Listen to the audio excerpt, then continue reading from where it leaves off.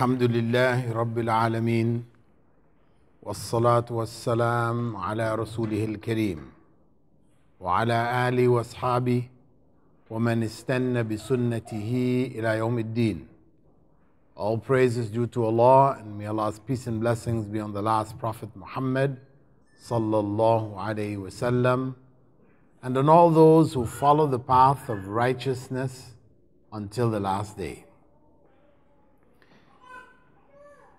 The topic, why fast,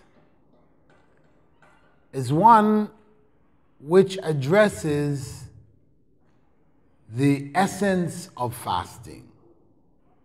What is behind fasting? Of course, the simple answer, if a Muslim is asked, why do you fast? They would say, because Allah, God, commanded me to do so. So that's the simple answer. God has commanded it, so we do it. But when people are asking, why do you fast? Why fast? Why put yourself through all those changes? Starving yourself, going thirsty,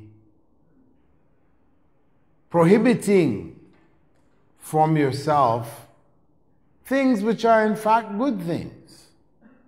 Why go through all of that? Why would God have us do that? Is it necessary? Is it something necessary for God to worship us, that we have to suffer? This is the big question. If God is a benevolent God, a good God, why would He require His creation to have to struggle like that, to suffer like that? For us, as Muslims, though it is basically sufficient for us to fast because God commanded us to fast, at the same time, it is very important for us to understand why God prescribed fasting for us, to understand it. Why? Because if we don't understand it, and we cannot convey that understanding to our children, the next generation, then they may find themselves confronted by people from other backgrounds, etc., who would question them. And because they couldn't find answers for those questions, then you might find them giving up fasting, believing that we can worship God without having to fast. It's not a necessity. So that is why it is important for our children who we are raising, on one hand, to be able to comprehend, to understand what is behind fasting. And also, on the other hand, for fasting to be real. For fasting to be real, then we need to know what the actual goals of fasting are. This falls under the general heading, which I talk about from time to time, the heading of living Islam. Islam, the living faith. Islam, the way of life. Every component of that way of life has to be lived. Fasting is just one component. A component which has to be a living act of worship. An act of worship which is alive, not a dead act, an act of ritual, tradition, but one which we partake in, wherein we understand that those rites and rituals are there for us to achieve a greater goal, a goal which is beyond the rites and the rituals. The rites and the rituals are a means, a vehicle which would take us to the actual goals of fasting. And when we look into the Quranic text speaking about fasting, we see that Allah, from the very beginning, after describing the fact that fasting has been prescribed, is obligatory for Muslims. Kutiba alaykumus siyamu. That this obligation was not new. It was an obligation placed on all of the prophets and those who followed them before. Kutiba alaykumus siyamu kama kutiba ala alladhina min qablikum.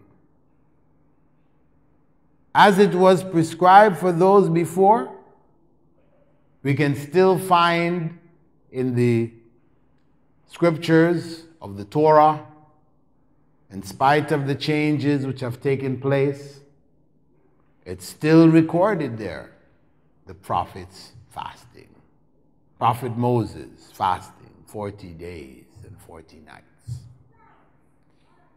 Prophet Jesus fasting 40 days and 40 nights. Neither eating food nor drinking water. It was prescribed before. And actually, even if you look into the Hindu scriptures, you do find a Sanskrit principle of fasting called Upavasa, or however it's pronounced. I'm saying it according to what's written in transliteration. Maybe it's Upavasa, and Allah knows best. Afterwards, somebody who knows Sanskrit can tell me. But anyway, the point is that it exists there even in Hinduism. And if you look into Buddhism, you look into all of the various religions, you'll find it there. Fasting. So there is a purpose. Usually that purpose is focused on atonement. People have committed certain sins, so it is a means of atonement to remove those sins, right? Or you will find it focused on thanksgiving. However, when we look at the Quranic text, we find that Allah, God, has stated right from the very beginning the most important principle of fasting in simple and clear terms. لَعَلَّكُمْ تَتَّقُونَ. In order that you would develop consciousness of God. That you would develop an awareness in your day-to-day life, in your life beyond that day of fasting or that month of fasting, you would be more conscious of God. And of course, when you're more conscious of God, then you are going to do more righteous deeds. You're going to be a better person. That goes hand in hand. That is the driving force behind righteousness. True righteousness. Righteousness which is not with a hidden agenda, because of course you have people who are righteous, but there's no consciousness of God at all. They're doing righteous things because they want to get you trapped. You owe them something. They've done you a favor. Or they will give it to you if you do what they want you to do. So you have that kind of righteousness also. It's externally righteous, but internally there is an agenda. They have certain things that they want to achieve. And in order to win over the people, they will use acts of righteousness. But the real and the true righteousness, what they call altruistic good, good done for its sake, has to be motivated by consciousness of God. Ultimately, that's what's behind it. The consciousness of God. And that is why Allah identifies right from the very beginning the most important principle of fasting: consciousness of God. And it is through that consciousness, as we said, that we become better people. So we have to ask ourselves, before the previous Ramadan and after the previous Ramadan, was there a difference? Are we coming to a new Ramadan the same way that we approached the previous Ramadan? This is the question we have to ask ourselves. Because if we are coming into Ramadan in the same way that we came into the previous Ramadan, then it is not what we are supposed to be doing. The Ramadan that we're doing is not the Ramadan which has been prescribed for us. We're doing another Ramadan. We're doing another kind of fasting, a kind of fasting which is not the one which was prescribed by God. It may be traditional, it may be customary, that this is what people traditionally do. In our country, everybody does this. I do it because everybody else does it. Yes, that may be the case. But to say this was the fast which was prescribed by God, if it doesn't have an impact on us, if we have not improved, if we are not better people, then we have to say our fast is a failure. Instead of fasting, we were feasting. Instead of fasting, we were feasting. We spent most of our time enjoying the wonderful dishes of Ramadan. And this is what Ramadan tends to be noted for. Noted for the dishes. So the women spend most of the time just cooking in Ramadan. You know? And we encourage them because we like those Ramadan meals, Ramadan sweets and things. So we encourage them. But this is not the goal of Ramadan. This is how Ramadan has become corrupted. It has been corrupted into that. Like the Christians and Christmas, you know, how Christmas has become commercialized and corrupted. In the same way, Ramadan has become commercialized and corrupted. So all the focus is on the foods of Ramadan. We missed the goals of Ramadan. So we end up on Eid 10 kilos more than we were on the first day of Ramadan. You know, we have to spend the next year working off those 10 kilos, only to come and do the same thing over again. You know, this is what we end up doing. This is a ritual cycle. And every time before the beginning of Ramadan, we have the doctor's recommendations in the newspapers. People, watch out for overeating, because during Ramadan we have so many cases of people who are brought into the hospital, you know, with all kinds of disorders as a result of overeating. This is supposed to be the month of fasting, and we have so many Muslims in the hospital suffering from overeating. Because the whole purpose, goal, direction, essence, lost. Why fast? Why not feast? That's what we're saying, really, isn't it? We'll feast.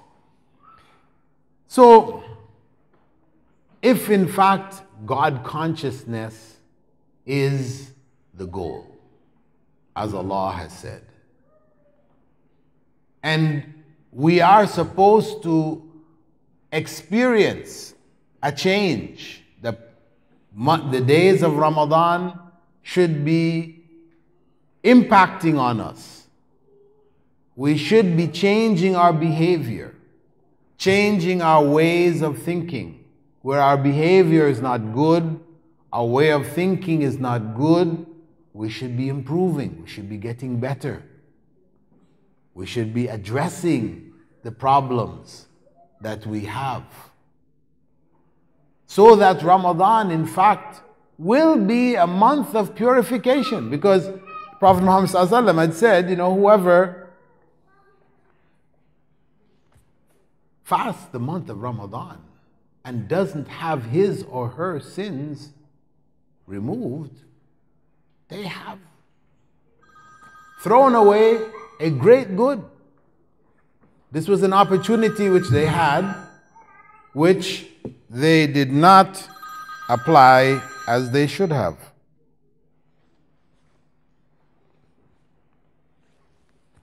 A great opportunity thrown away. And there's no guarantee that we will make it to the Ramadan following it. This is the bottom line. We are thinking, well, we still have many more Ramadans to go, but do we? How many people make it to the next Ramadan? How many people make it to this Ramadan? This is reality. We're fooling ourselves. We think we have time, and that's why the Prophet, may God's peace and blessing be upon him, warned us about this issue of time. You think you have time. He said there are two things about which people are deluded, fooled. نِعْمَتَانِ مَغْبُونٌ فِيهِمَا كَثِيرٌ مِنَ النَّاسِ. Two blessings. الصحة والفراغ. Good health and spare time. People are deluded. You think you have time, but we don't have time. Time is with Allah. None of us knows if we will make it to tomorrow. We all assume we will, and we work as if we will. But reality is, none of us really knows. So it is incumbent on us, it is an obligation on us to look at this fast which is coming up, this month of Ramadan. Look at it as we haven't looked at it before. Look at it from a new perspective. To make Ramadan real. to make Ramadan truly alive. Bring it alive. Take it from the feasting, ritual, tradition to real fasting. So we can experience for the first time the impact of faith on ourselves. Ramadan is supposed to be a month of rejuvenation, charging our batteries for the coming year. It should be something like that we come out strong. We went in, the year had passed, we reached the lowest point, and we rejuvenate and we come back out strong. Stronger than we did the year before, and stronger than we were when we went in. So to achieve that, we need to keep in mind this principle of God consciousness on all levels of the fast. And you know, of course, the fast has a variety of levels. We could put them into as much as 6 different levels. In the end, they all come down to realizing the principles of God consciousness in all aspects of the fast. So if we begin with the ritual level of the fast, the ritual is that, according to the rules, we don't eat, drink, or have sexual intercourse between dawn and sunset for those 29 or 30 days. That's the ritual. Now, if we just keep our Ramadan there, again, the night we will feast. We will enjoy. And we'll do exactly what it says. We'll follow the letter of the law. We'll have fulfilled the letter of the law. No one can say you didn't fast according to the Sharia. But the goal of the Sharia, the goal of that act of fasting, you didn't catch. Even on that level, that ritual level, if we are conscious that as we go into this fast, following the ritual, we are in fact obeying Allah. So our focus is on obedience to Allah's command. Then that can have an impact on us. That can have a spiritual impact on us. Consciousness of obeying Allah's command. Because that is the essence of the deen. Islam is obedience. That is the essence of Islam. Obeying Allah. It was the essence of Islam from the time of Adam. When he was instructed not to eat from the tree, it was about obeying Allah. And it is the same principle with regards to all of Islam. It is about obeying Allah. Obedience. And that is why worship is called ibadah. It's called ibadah. Ibadah taken from abd, the slave, the servant who has no choice. He or she has to obey the master.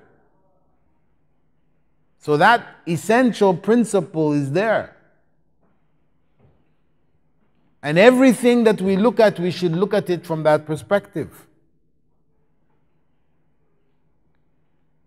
On that ritual level, or from that ritual level, we can shift to what may be called the physical level of the fast.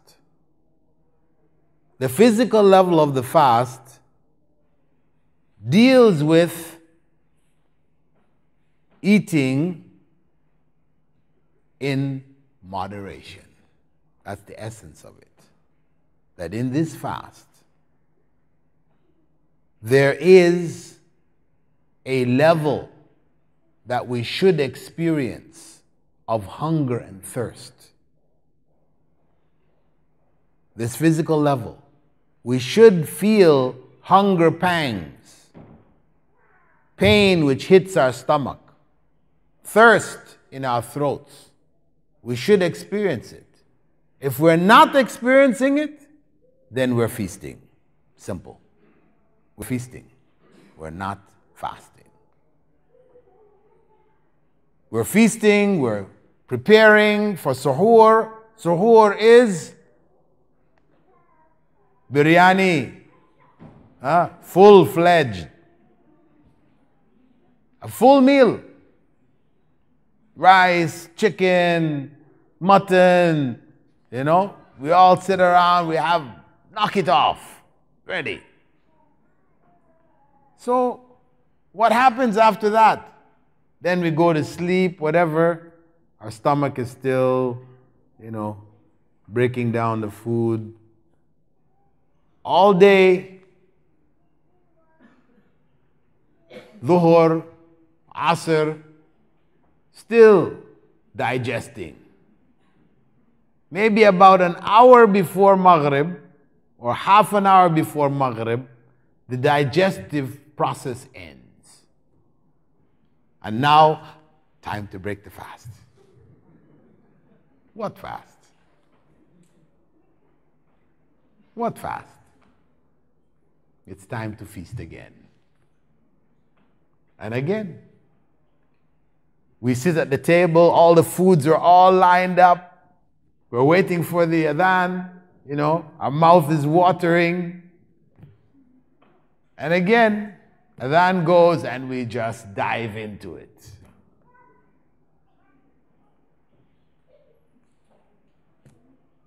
Two, 3 times what we ate at suhoor. So it's no wonder that we gain weight in Ramadan. It's no wonder. Because the principles, the physical principles of moderation in the fast are lost. We're not controlling ourselves in terms of our eating. Because that physical level, when we experience the pangs of hunger and thirst, is supposed to give us a sense of realization, sympathy, and empathy for those people in other parts of the world, or maybe in even our part of the world, who are suffering hunger, suffering thirst, not because they chose to fast, but because they have no food. They have no food, no water to drink.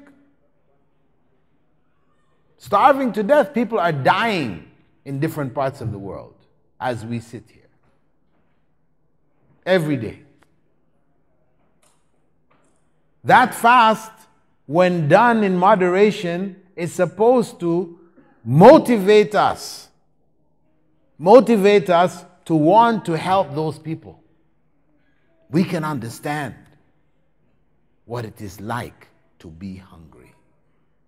It's not quite the same as theirs because it's not going away for them. We know it's going to go away at the end of the day. So it's not quite the same. But there is some kind of commonality. We felt that hunger pain. But if you never feel the hunger pain, then how are you going to be motivated? It's going to be missing. It's not going to be there. Or it's going to be weak, very weak.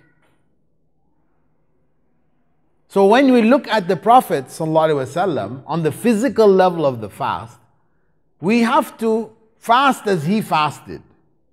When he went into suhoor, he was just eating, some olives, olive oil, some khubuz, something light. That's it. Okay, you have an egg, slice of bread. Okay, not 5 eggs, half a loaf of bread. No. And then when you break the fast, how did he break the fast? He broke the fast with a few dates, fresh or dried dates, and a glass of water. That's it. He broke the fast that way. Then he went to pray. But we can't make it to the masjid. We have to finish off this whole meal before we even think about going. So they even delay the iqamah, knowing that this is what everybody does. It's a shame. It's a shame. Prophet Muhammad ﷺ had said, the worst container that a human being can fill is his or her stomach. That's the worst container we can fill. A few morsels of food to keep a person's back straight are sufficient.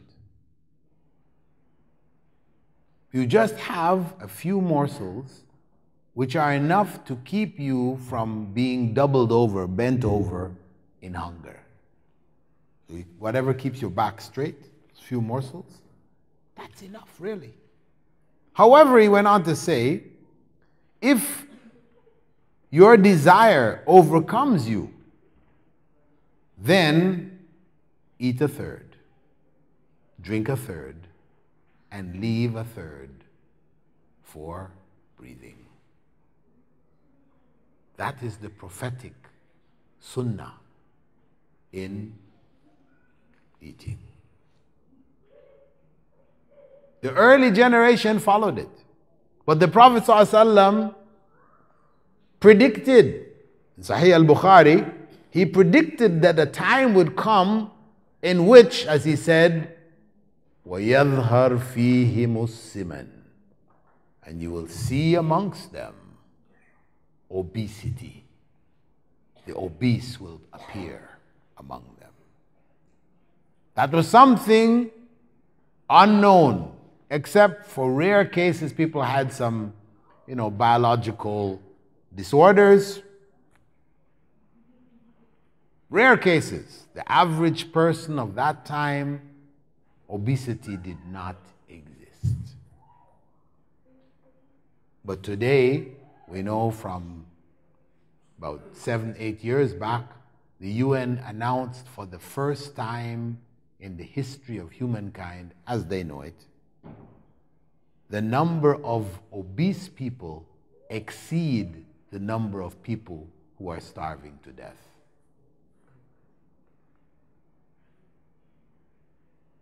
For the first time. The Prophet ﷺ predicted that that would come 1,400 years ago. You will see amongst them the obese. There would be many. And he was talking about the Muslims.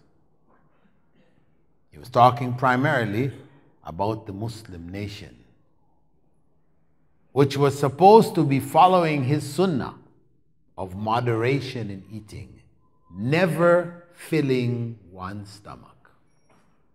How many people here could say that I have gone through the last week without ever filling my stomach? Put your hand up. See that? Not a single hand. So, have we strayed? The Prophet ﷺ said the worst container we can fill is our stomachs. But that's what we do every day.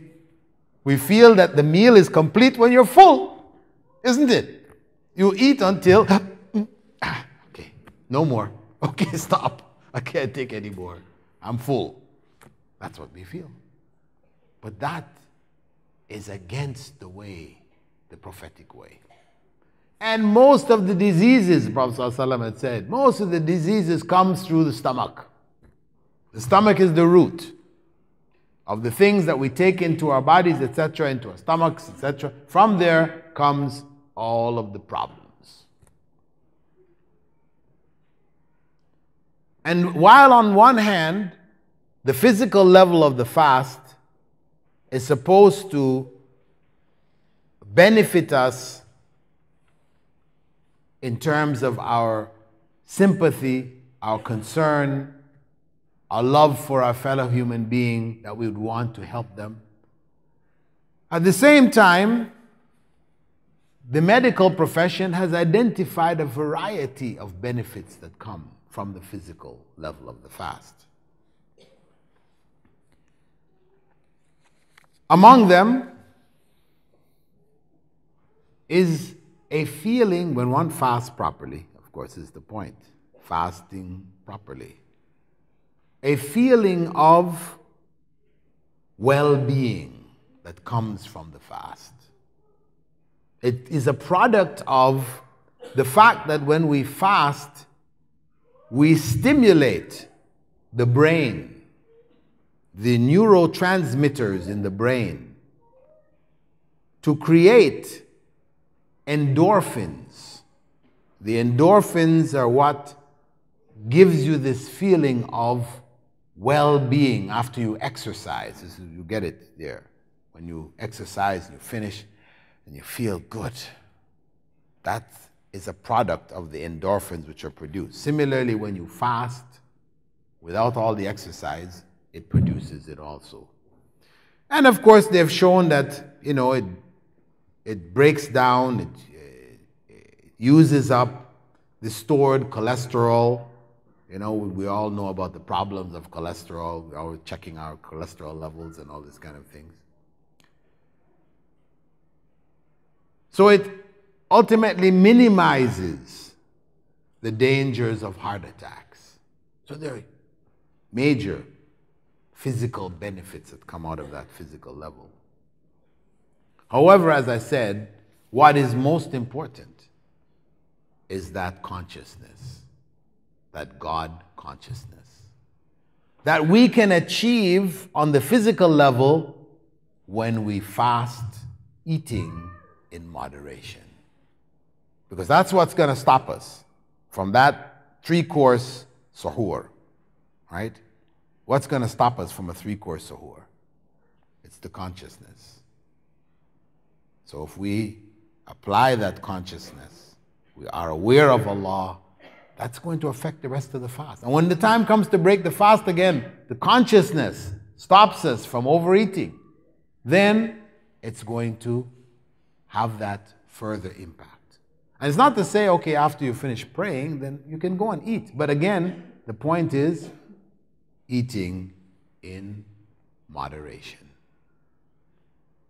And overeating, excess, it breeds excess in other areas of our lives because everything is interconnected. So wastage, which tends to come with it, the excess. Now we're living in a society where we have huge amounts of waste produced by excess. Fasting in this way, with moderation, should raise our level of consciousness of God, of Allah, and cause us to be aware of this excess and try to avoid it. Try to encourage others to stay away from the excess. Fasting also has an emotional level and a psychological level. The emotional level, where emotions like anger are supposed to be controlled. You're not supposed to get angry while fasting. It's not to say if you become angry, your fast is invalidated. That's not the case. But you should avoid argumentations and things that are going to get you worked up. The Prophet ﷺ had said that if anybody tries to pick an argument with you, tell them, I'm fasting. That's your way out. Just tell them, excuse me, sorry, I'm fasting. I don't want to get involved in such arguments. And that restraint in the time of fasting, of course, once you get out of the fast, we finish Ramadan, and we have done that successfully, then obviously that is going to have an impact in how we deal when we're not fasting. It will be much easier for us then when situations arise to say, it's okay, you're right, I accept, no problem. Avoid the argumentation. Some people say, well, no, it's good for you, get in a good argument and let off steam and, express yourself. Yeah, shout, scream, yeah. Hey, this is the time that people said this was a good thing. But a few years back, the scientists said, actually, it's not a good thing. Because every time you get to that point where your veins are sticking out in your neck and your head, you're just, when you reach that point, what's happening is that blood vessels are bursting in your brain. That's what's happening. It's not good for you. It's not good, as they say, to get it off your chest. No. It's better for you to eat it. Keep it inside. Say, well, it's going to come out another way. Okay. You control how it comes out another way. Better that than letting it all hang out. It's not good. So argumentation. Also, the backbiting, because this is what's happening all around us. Most of our conversations are about backbiting, especially from the female section. We know. It's happening amongst the men too, but the women tend to be noted for it. When they get together, they've got to be talking about somebody. So-and-so, did you see the way she was dressing? Did you see that? Did you this? Oh, yeah. Backbiting.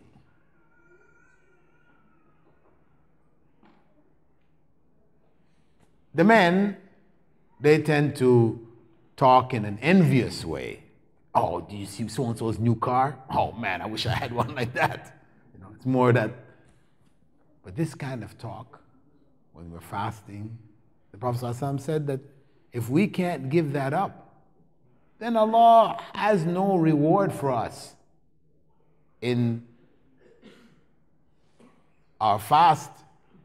And all we're experiencing from it is just hunger and thirst. There's no real reward in it. Yes, the obligation of fasting has been removed from us, but the reward that we're supposed to get out of it, the life-changing principles, lost. So we have to control. Not just anger, which is like the excess, the extreme, but even the other things which are norm. We're in the habit of doing it. It's common. But it's not good. It's not good. It doesn't make our lives any better. It only makes our lives worse. Because the more you are jealous of other people, what they have, and so on, so you become dissatisfied. Why me? Why do I have this? Why don't I have like that? Why, you're always complaining. You become a complainer. And that stress and comes along with it. Your life becomes miserable, wretched. That's why the Prophet ﷺ said, don't look at those people above you.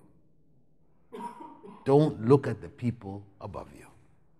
Look at those below you. There are no end of them.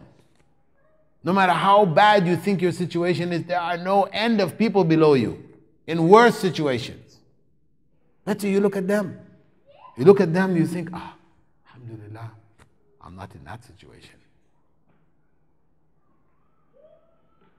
So the fast has to develop this kind of character where we're not focused in our conversations on backbiting and jealousy and envy and these kinds of emotions which are negative, destructive emotions. Destructive for our own personalities, destructive for our families, destructive for our communities. And the sixth level of fasting, of course, the last level, is that of the spiritual goals of the fast. That was the consciousness that we spoke about of Allah. A consciousness which Prophet Muhammad ﷺ put in the instruction that whoever doesn't make the intention for fasting before Fajr has no fast. He said that. Some people say, no, you make the intention at the beginning of Ramadan, khalas, that's it. You don't need to make it again. Well, it's an opinion. Some people say that. But what Prophet Muhammad ﷺ said, and this hadith is in Sahih Sunan Abi Dawud, right? This hadith is authentic. The Prophet ﷺ said, whoever does not intend to fast before Fajr will have no fast.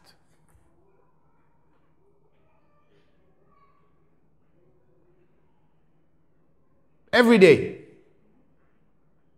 Every day. Why? We could have just done it the first day. Why can't we just go with that? Why every day? So that each day of fasting, we are consciously making this decision. So we don't go on automatic, you know. You're on automatic pilot, you just switch it into that gear and then you just flow through Ramadan. No consciousness. It's just everybody. It's a routine. You get into it. It's just, you know, like non-Muslims say, hey, you just turning the night into the day. That's all you're doing. You're eating all night, fasting all day.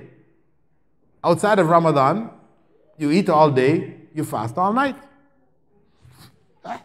What's the difference? That's how they perceive it. Because, unfortunately, that's what we're doing. That's what we actually are doing.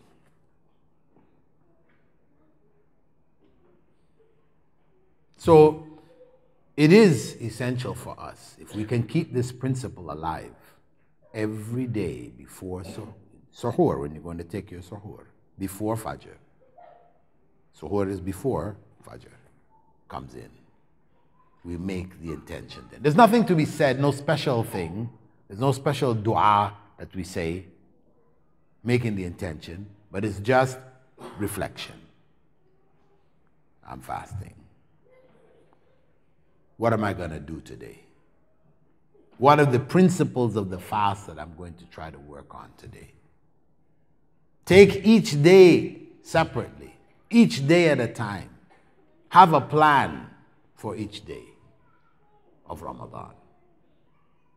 If we have a plan, then we have a program that we can follow. But if we have no plan, we just hit it like we do every year, you know, as it comes, we just go with the flow. Anyway, anyhow, the end of Ramadan, we say, I did it again. I blew my Ramadan. Maybe next year I'll try again. So, we need to put Ramadan in its proper context. That it is in fact designed to change certain things about us, about ourselves. Things that we build up over the years. Bad habits, bad practices, bad words, these bad deeds that we have become habituated to. It's habitual. We're doing it all the time. But we know it's not right. Ramadan is the chance to stop it, to clear it, to correct it. You know, there's so many people who smoke, and probably more people smoke in the Muslim world than anywhere else in the world, right? even though for us it's haram, right? The rest of the world, they're just looking at the package where it says dangerous to health. They got pictures of black lungs and all kinds of things. They say, okay, enough, right? Stop it. But for us, we got suckered in. We were just smoking like chimneys. So people, everybody knows you shouldn't smoke during Ramadan. You never see anybody smoke in Ramadan. During the daylight hours. But as soon as the adhan goes, they break the fast with breaking the fast with haram. So what's happening? See, there is enough motivation, there's pressure from society, everything, that they don't smoke for that stretch of time. Outside of Ramadan, if you try to get them to stop for those hours, can't. No, can't. Yeah. Chain smokers, just one is burning, the next one is being lit up, you know. That's life. But Ramadan, they actually stop. But they don't take advantage of it. They don't really benefit from it. That's the ideal time for the smokers to quit. Because you do it every day. You quit every day for that period of time. Just got to follow through. That's all. When the time comes, don't break your fast with a cigarette. Throw them away. Ramadan, you crush up all your boxes of cigarettes, get rid of them.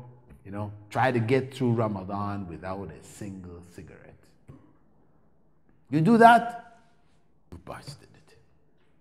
That's it. That's what they call cold turkey. You give it up one time. No nicotine patch you put on your arm, still feeding you the nicotine, right? It's not smoking, but it's coming in through your patch, right? No, this is just cold turkey. You just stop it dead. This is the best way. So, we need to relook at our Ramadan. What are we doing? Are we only fooling ourselves? Because surely we're not fooling Allah. Allah knows, God knows what we're doing. If the fast is not in accordance with what He has prescribed, then we're only fooling ourselves. We are tricking ourselves. We are harming ourselves. That is the bottom line. So we have to decide. We have to decide. Here, tonight, we have to decide that Ramadan coming, we're going to make the proper Ramadan. We're going to fast as we have never fasted before. We're going to make this coming Ramadan real. If Allah blesses us to reach Ramadan, then we're going to give thanks to Allah by fasting as we were supposed to fast. And no doubt, it is 110% sure that if we fast as we're supposed to fast, there will be major changes in our lives after Ramadan. Major changes for the good. No doubt. In tansurullah, yansurkum. This is the promise of Allah. You do it right, He's going to help. So all the people who have issues, problems, can't find a job, do it right, and Allah will help you. This is Allah's promise. And of course, after Ramadan, we all know there are 6 days in Shawwal that we're encouraged to fast.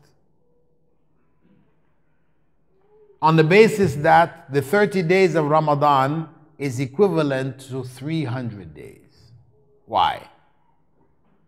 Because one good deed is worth 10, as Allah has said in the Quran.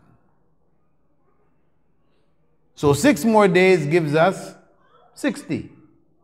10, 360, that's the year. That's why He said, Fasting those 6 days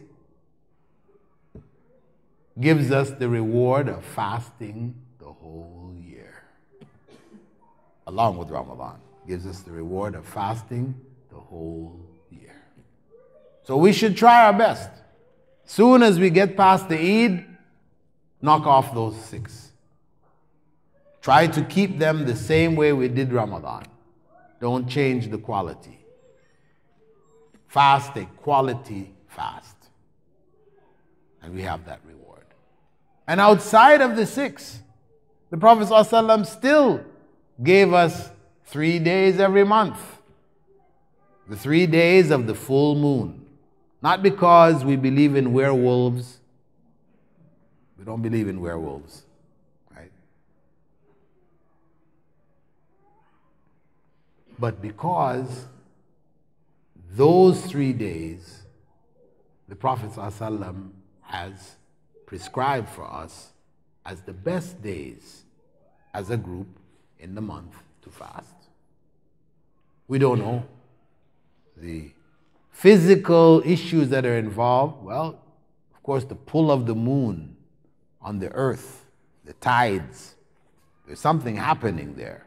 Maybe there's some benefit that comes out of fasting specifically on those days. Allah knows best. But these are the recommended days. Every month, 3 days. And further, he recommended Mondays and Thursdays every week. Mondays and Thursdays every week. So, if you add it all up, you're getting to almost, more than a third, between a third and half of the month, you fast. If you do it like this, thinking Mondays and Thursdays, 3 days of the full moon, just make that a regular habit. MashaAllah. That's fasting a way of life. That's what the Prophet ﷺ was trying to get us into. A mode where fasting is a way of life. It's not just Ramadan. It is with us all the time. Because everything that we stand to gain from Ramadan, we need it throughout our lives. Throughout the rest of the year, we need it. Those same principles, keeping them intact, fasting those extra days, will just help to reinforce those principles of eating in moderation, controlling our emotions, being psychologically sound in how we deal with people, all of the different things, compassion, looking out, helping people, all of these different positive things which come from that consciousness of Allah and our bodies taking part in the consciousness of Allah, where the fast touches our hands, our eyes, our ears, our mouths, our feet. Everything takes part in the fast. Trying to do what is pleasing to Allah, obeying Allah in all the areas of our lives. So the fast ultimately has us give up what is halal. Because this was the question that the non-Muslims raised at the very beginning, we said, right? Why give up what is halal? You're just hurting yourselves. The point of giving up what is halal, abstaining from what is halal for that period of time, is to make it easier for us to abstain from what is haram. The pressure, the force which calls us to the haram is so great that among the only things that can help us overcome its enticement, its magnetism, which draws us, is fasting, abstaining from what is halal. It's training. It is much easier to abstain from what is halal than abstaining from what is haram. In Arabic, they say that the forbidden is desired. You know, what is forbidden? Somebody says forbidden. Ah, yeah? Really? Now you're interested. When you didn't know, you weren't interested. That's human nature. Like that. So, knowing that that is the factor, then, inshallah, I ask and hope that Allah would help us to reach this Ramadan and take it as we have never taken Ramadan before. Knowing that Ramadan is there for us to make a change in our lives, to turn our situations around. Some people it's a great turn, big change. Other people it's less, it varies. Each and every one of us has something there. It is there for us. Allah has prescribed it because each and every one of us has a need. There's none of us that can say, everything is perfect in my life. None of us. We all have imperfections. We're all committing sins. We're all in need of repentance. We're all in need of purification. Ramadan has been prescribed for us, as it was prescribed for those who came before us. So, inshallah, I hope the point is clear. Ramadan needs to be brought alive as a life principle, living Islam, making Islam real, taking it from tradition, custom, rituals into a life-giving principle, a life-changing principle. This is Ramadan. May Allah accept it from all of us, bless us to reach it and to have many more Ramadans, but to make this one coming special, so that all the other ones following it can be more special, inshallah. Barakallahu feekum.